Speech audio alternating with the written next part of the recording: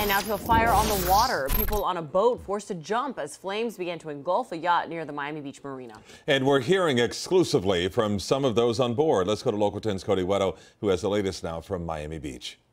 Well, this all escalated pretty quickly. First, this group noticed some smoke, and before they knew it, they were jumping overboard, swimming for safety. Holy crap. When the flames started growing, witnesses took out their phones and started recording. I saw like a boat and it was just on fire.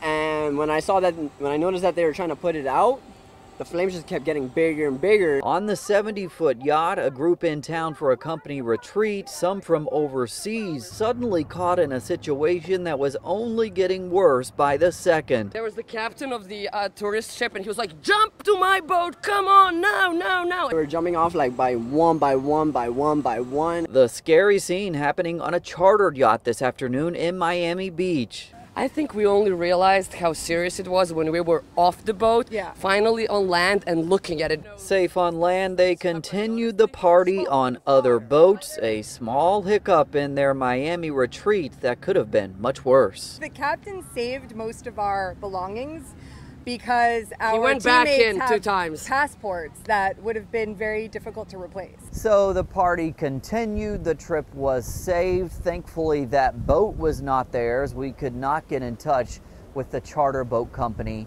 today. Reporting from Miami Beach, I'm Cody Weddle, Local 10 News.